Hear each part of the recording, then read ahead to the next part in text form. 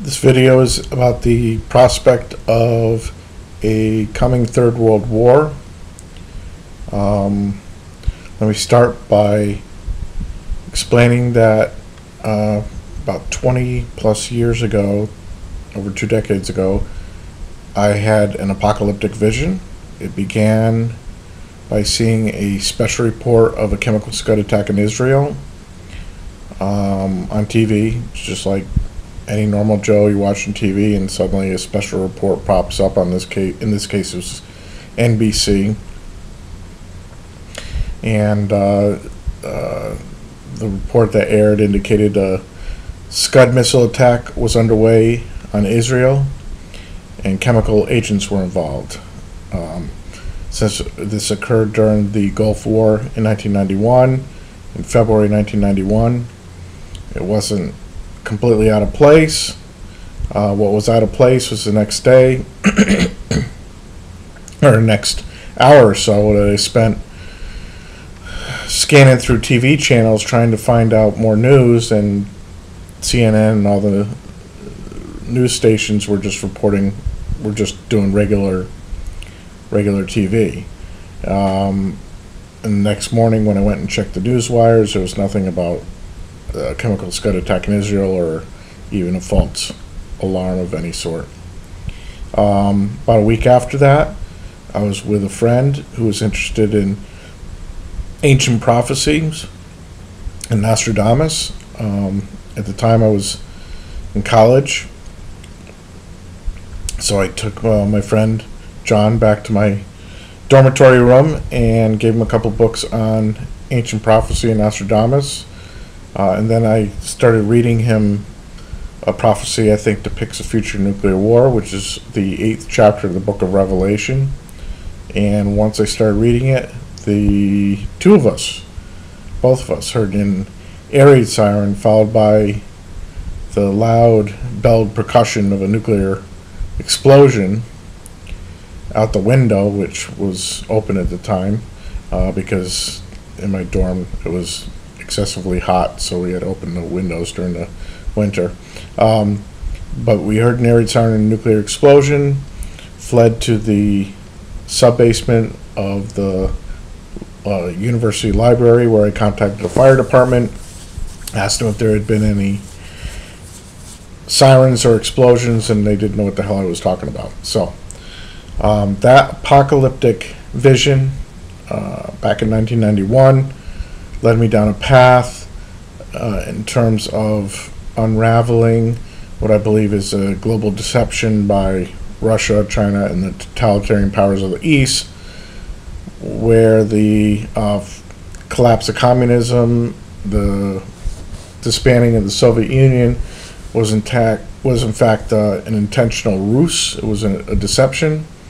Not that it didn't happen, it's just that the intent behind what happened is the opposite of what was perceived, that the collapse of Soviet Union communism was allowed to happen in order to instill a false sense of security in the West, minimize targetability in the East, and set the stage for Moscow and Beijing to make friends with the West and engage in an era of waging false peace.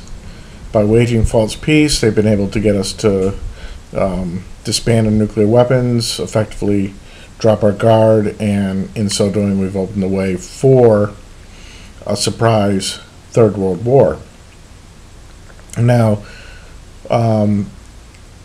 the apocalyptic vision I had occurred when I was in regular contact with Robert Prechter, who is the Elliott wave theorist.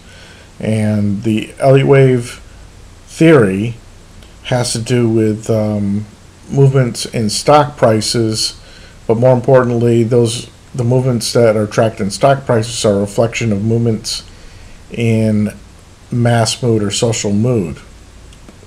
The idea behind the Elliott wave principle is that stock prices swing between highs and lows in connection with swings in mass motion between optimism and pessimism. The nature of the cycles is such that there's small cycles, medium scale cycles, large cycles, grand cycles, etc. So there's cycles within cycles within cycles. I'm going to, a chart will be on here so you can see. And what that pattern is or represents in terms of 5 waves up and 3 waves down, with cycles within cycles within cycles, is a fractal pattern. And fractals have to do with nonlinearity and well, it's basically cycles within cycles within cycles is the idea that the history unfolds according to a fractal-based pattern. This is consistent with what we're learning about the universe in terms of its expansion and development over time, that it occurs with regard to scale. I'll get back to that as we move on. Now, when I had my apocalyptic vision, it was while I was working with Robert Prechter, or not working with him, but communicating with him, and we were pondering the issue of what's called the grand supercycle collapse. The reason for this notion of a grand supercycle collapse is the fractal-based pattern of cycles within cycles within cycles indicates that we should have been approaching back in 1991, and actually it's something that's occurred over the past couple decades, a grand supercycle peak, if not millennium peak, in mass mood and mass emotion. Effectively what this means is the peak of Western civilization. And I'm going to put into the video the cycles within cycles within cycles with regard to scale, showing how we've worked up in these 5-wave patterns to a top really in 2013.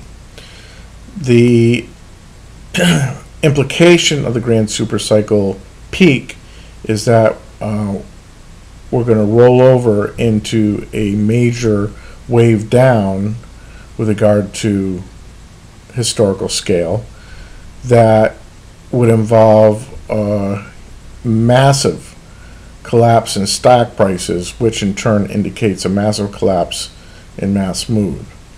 What could beget that sort of collapse in mass emotion? That's exactly what Prechter and I were pondering back in 1991 when I had my apocalyptic vision. It began with a chemical Scud attack in Israel, and then heard an area siren and a nuclear explosion in connection with the 8th chapter from the book of Revelation. So I believe what I had was not a hallucination, but a supernatural vision of what the cycles indicated, that eventually we're going to reach this historic top, this peak of Western civilization, and when it reversed course, it would take the form of a surprise Third World War that would begin with a chemical Scud attack in Israel, and then this would be followed by global nuclear war. This is something I've been expecting for some 20 years. Now it just so happens in the past week what we've seen is the Dow has reversed from its all-time high and broke below the psychologically important 15,000 mark, precisely in connection with Secretary of State John Kerry making a rather bellicose speech regarding military action against Syria because of Syria's August 21st gas attack on opposition forces in the outskirts of Damascus. The reason the reversing from 15,000 is relevant is because I've noticed a pattern where when the Dow Jones industrial average reverses from psychologically important 1,000 levels that are a focus of attention of investors. This often coincides with major drops in equity prices, and those drops can occur because of geopolitical crises, not because of something that you would think would be having to do with the economy or financial markets, but because of geopolitical shocks. Couple examples of that would be in 1973, when the Dow Jones Industrial Average reversed from the magic 1,000 barrier. It coincided precisely with the Yom Kippur Arab-Israeli War in 1973, and what happened was a drop eventually in the market of some 40%, and the worst recession up at that point since the Great Depression. In 1990, Dow Jones Industrial Average went up and peaked at the 3,000 mark. It closed at 2,999.75 2 days in a row, and on July 16th and 17th of 1990, and then reversed course into a 25% drop that was caused by Iraq's invasion of Kuwait and the subsequent Persian Gulf crisis. And another example of this was when 9/11 occurred. On September 6th of 2001, the Dow Jones Industrial Average broke decisively below the psychologically important 10,000 mark, and then on September 11th, the terrorist attacks occurred. The stock market fell 20%. And so what I'm saying is that these Elliott wave cycles in stock prices and mass mood are actually cycles of history. That history unfolds according to some sort of fractal-based pattern, and the stock market is simply a barometer of the mass emotional response to history as it unfolds. In that sense, I think what's important to understand is history is pre-written.